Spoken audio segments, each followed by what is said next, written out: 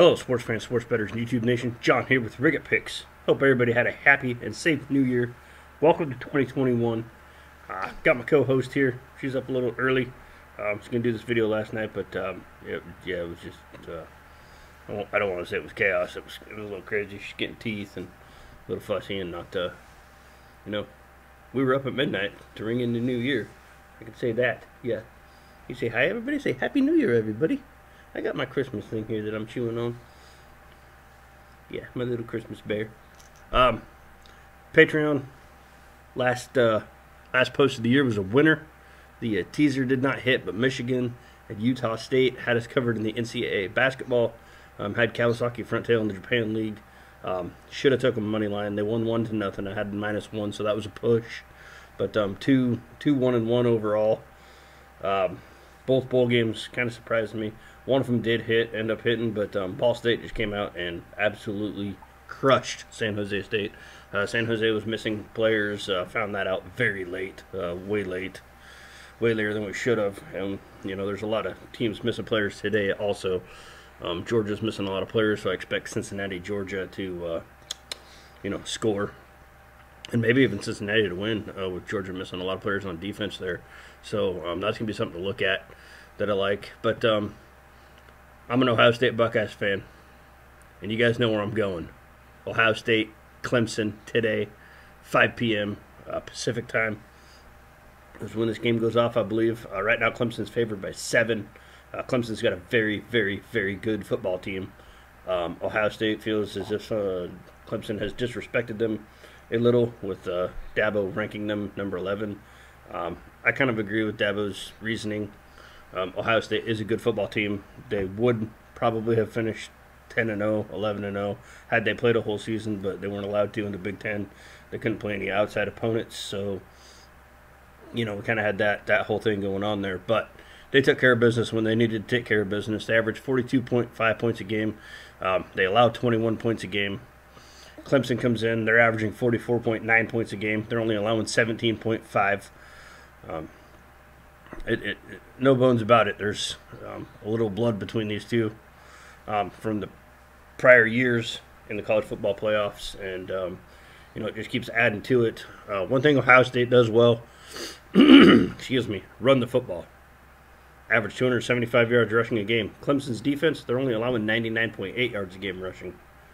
This is where the rubber meets the road. You got strength versus strength. Clemson offensively, they're averaging 507 yards a game, 343 through the air.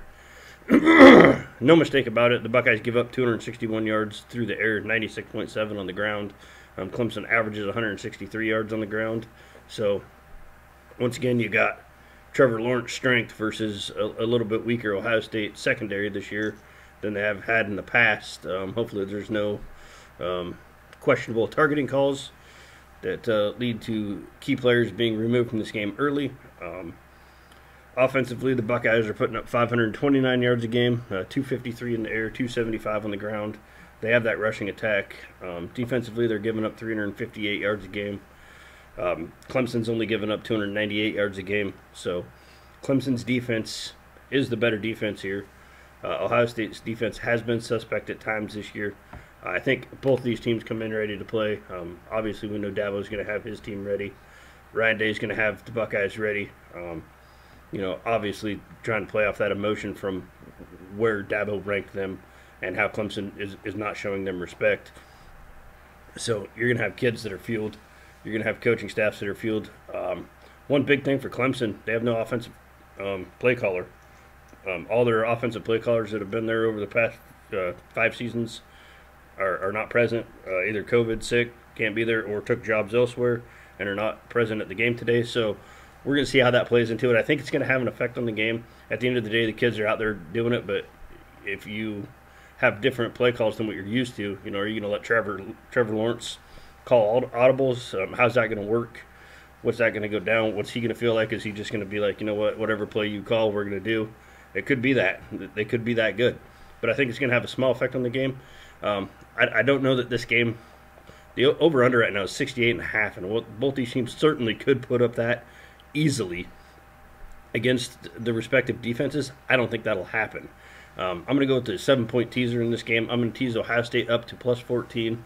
I'm going to tease the under up to 75.5. So I'm going to go Ohio State plus 14 in this one, and the under at 75.5. I don't think it goes over that. So that's what we're going to do. It's a $65 bet to win 50, and that's how we're going to roll to start 2021. Obviously, we finished strong on my Patreon the last week of the 2020, so you know, we're rocking and rolling. Last year's motto was let's rock 2020. This year's motto is let's build that stack. So you guys, let's build that stack. I hope everybody has a great and happy New Year's Day. Lots of football to watch. You know, hopefully you had a safe night once again. Thank you very much for watching this video. Most importantly, good luck with your bets.